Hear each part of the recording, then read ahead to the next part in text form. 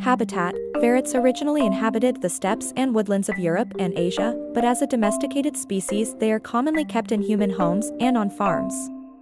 LD ferrets are rare and mostly found in captivity. Diet: ferrets are carnivores, eating mainly meat, fish, and eggs of birds. Their digestive systems are adapted to a carnivorous diet and tend to have difficulty digesting plant foods.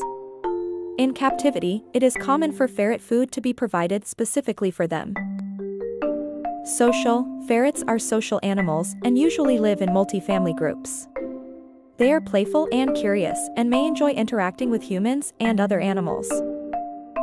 Use as livestock: ferrets have long been raised as livestock, mainly for pest control and as hunting assistants.